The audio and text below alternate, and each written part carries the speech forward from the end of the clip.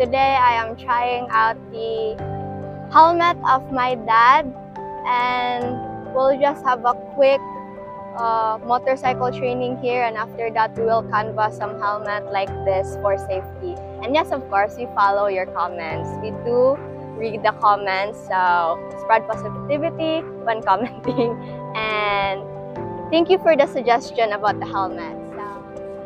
By the way, I'm using my dad's helmet, and this is on the size medium, and as you can see, it is not fit for me, so maybe I'm on the small or extra small size. So we'll see when we go to the store. We'll go to Unitop because Unitop sells affordable helmets, and this time we cannot buy this spider helmet because this is expensive, so we'll go to the Unitop helmet first, but it's still durable. So I'll practice with this motorcycle, and after that we'll go to Unitop. But of course, we wouldn't take a video there, but we'll update you if we have bought something from our gala there. So let's go.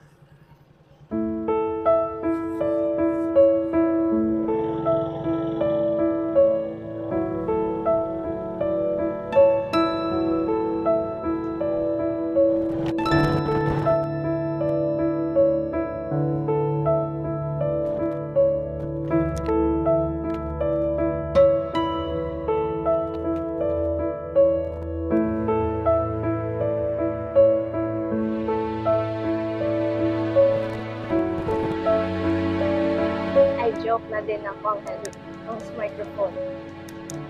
Slide din dire sa maintain kong speed.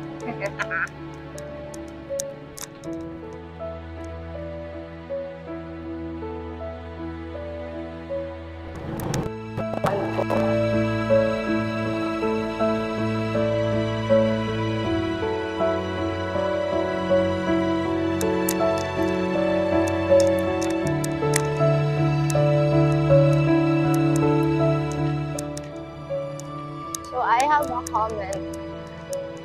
Since I tried driving in the concrete or the cementado dalan on our other vlog, driving here is difficult because you can.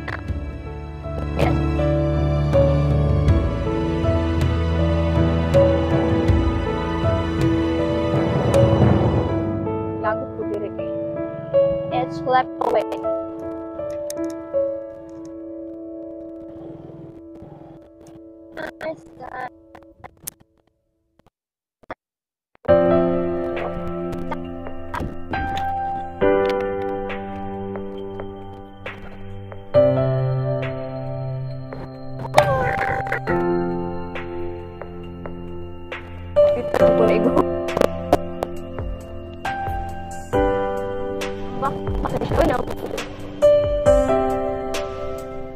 That is my pakusog for today's video. Dito ako straight. Wow! I-break pa ito. Sorry.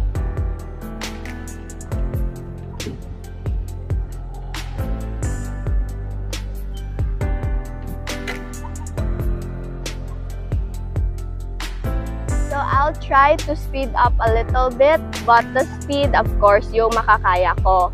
Also, hindi ko kaya yung maintain na speed. So, yung speed ko baka up and down. Pero fast. Konting fast. Kasi the road here is bumpy. So, parang motocross driver ako ngayon. And the helmet, nagmo-move. Also, the helmet is heavy. Maybe it's because it's not my size. So, hindi, tapak sa ulo ko. So, let's go.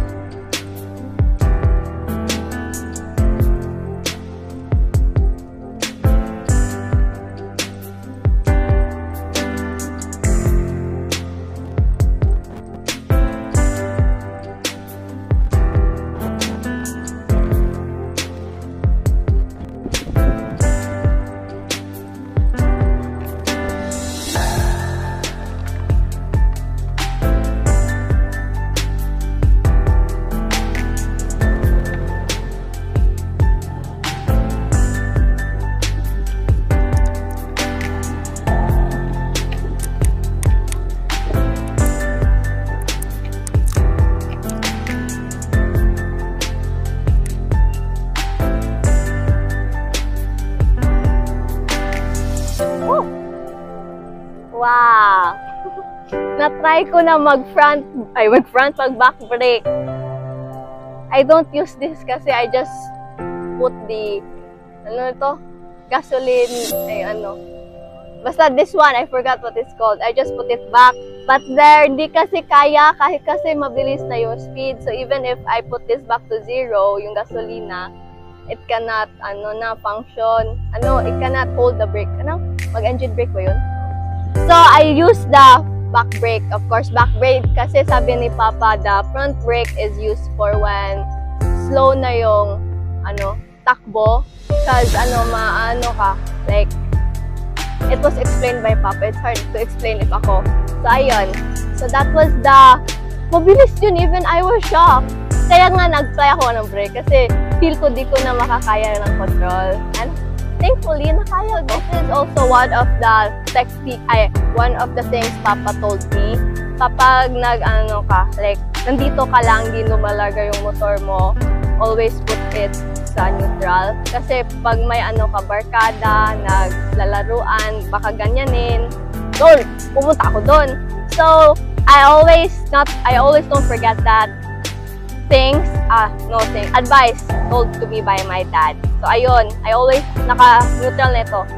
So, for my ending, thank you guys for watching this vlog. We'll go to Unitop na to canvas some helmets. I can't promise na bibili kami. We'll look at the price first kasi marami pang binabayaran for this month or even the whole year.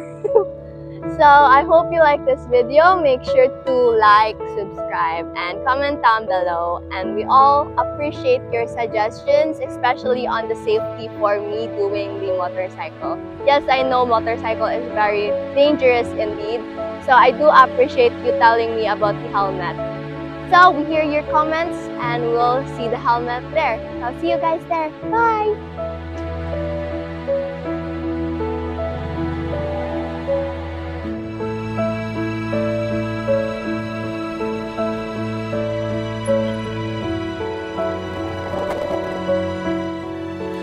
We got back home after searching and canvassing of helmet, especially the modular and my size of the helmet.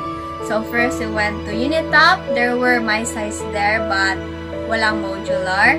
So we then proceed to do exam and not in Daro because I think they have a branch in Daro. So do exam, they don't have modular and the helmet there is large.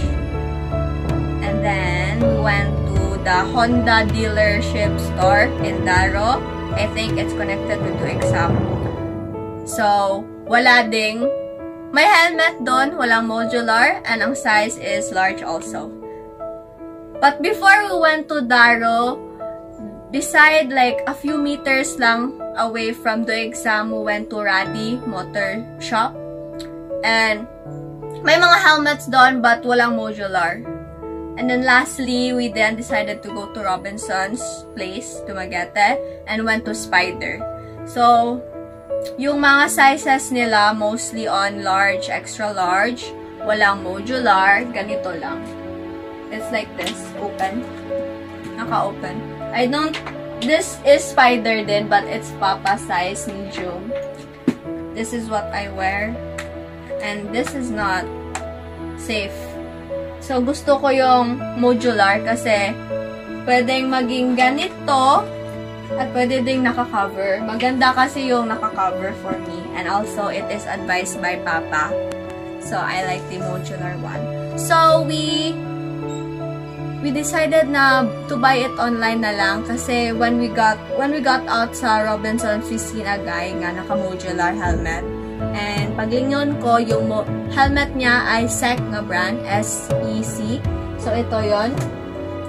So, ito yung gusto ko na helmet. Actually, gusto itong Papa.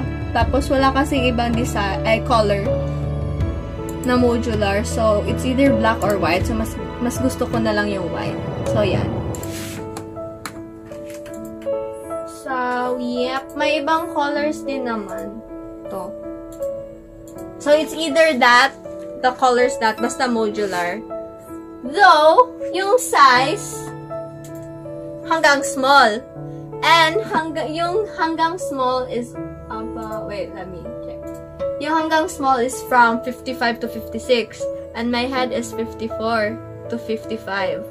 So, dapat nasa extra small ako, pero wala silang extra small. So, we'll just see if may makikita kami extra small. Or kung wala, we'll hope na yung small is makakasya sa akin. So, that's it. We did go find a helmet, but unfortunately, unique tong ulo ko. Walang mga helmet na ka-size ko. So, if you know kung saan kami makabibili ng helmet, yung durable, na hindi pricey, affordable na durable, please comment down below so that hindi kami mahirapan kasi we're still canvassing at the moment and searching if ano yung maganda talaga na modular helmet. So that's all. Hope you like this video. Make sure to subscribe, like, and comment where we could find modular helmet online that is reliable, yung sailor, reliable, durable, and not so expensive. So that's all. Bye!